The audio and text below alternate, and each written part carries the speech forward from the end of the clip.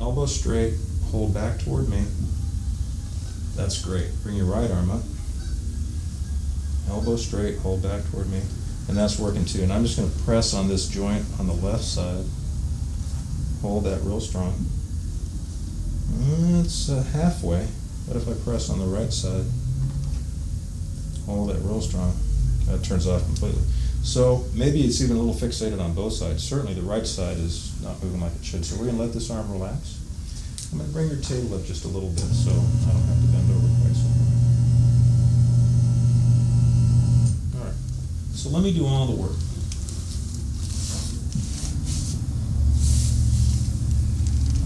So what I'm going to do is support your head right here. Just let it rest on my hand. We're going to come underneath, way over here. Good. So I can feel right there it starts to get stuck. Can you feel that? It's like bumps up against something. So what I'm going to do is I'm going to move to the edge of where it's stuck. I'm going to let it relax, and then I'm going to give an impulse to move beyond that. Okay? Let me do all the work. So your neck just drops right down toward the table. Good. Come underneath. Leave your breath out for me, please. And relax. How was that? That's nice. That was an interesting, very high frequency, crispy sound that I heard. I was expecting a deeper pop. So what that tells me is we got a little freedom in that joint. It's not 100% free. Okay, that's as much as it wants to give up right now, and I'm going to live with that. So bring this arm up. Hold that. I'm going to press on this side. Hold that.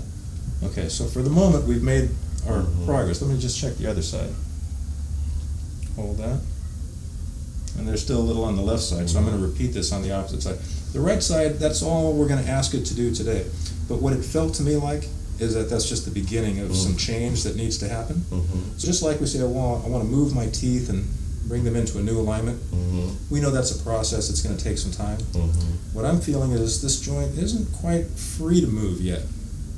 We unlocked a little piece of its stuckness, but it wants some time to change. It might take, who knows, several months or even a year or so for you to get that joint really functioning and healthy again. But it really can be done. Just like we can move teeth, we can truly make that joint healthy again, and I would encourage you to do that because it's going to have a big impact on how your body moves and organizes. So I'm going to repeat this process on the opposite side. Let me do all the work. Coming underneath.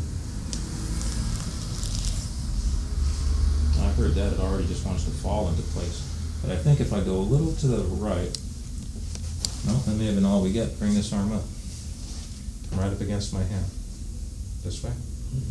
Yeah, watch my hand in space. Good. Come forward a little bit. Right to here. Good. Open your fingers. Hold back strong. Good. Hold back strong. Much better. Hold back strong. Stick your tongue out to your left side. Hold that. Stick your tongue out to your right side. Hold that. Okay, let that go. So we've got maybe room for a little bit more change. Did you notice how freely the left side just wanted to fall over? Yeah. And the right side is barely willing to open. It's resisting. There's a real difference in the balance there. And I did notice when you were face down, the muscles on your right side were really tight, working hard. The muscles on the left are very relaxed. So there's a real difference in the function there. It would be nice if those were more symmetrical. We don't necessarily have to be 100% symmetrical, but we do want to aim towards balance. So let's just see if there's anything left to move here, something like that spot.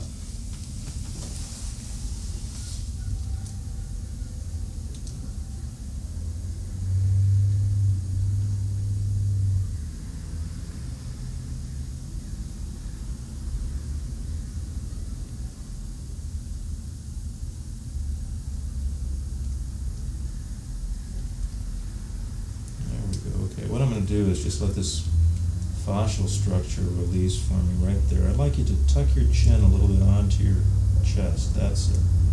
Good. Keep going. There you go. Just like that. And a little more. Keep going. Good. I'm going to follow you up. Tuck your chin onto your chest. I'm going to follow you up. Tuck your chin onto your chest. Even more. Tuck your chin onto your chest. And then let it go completely.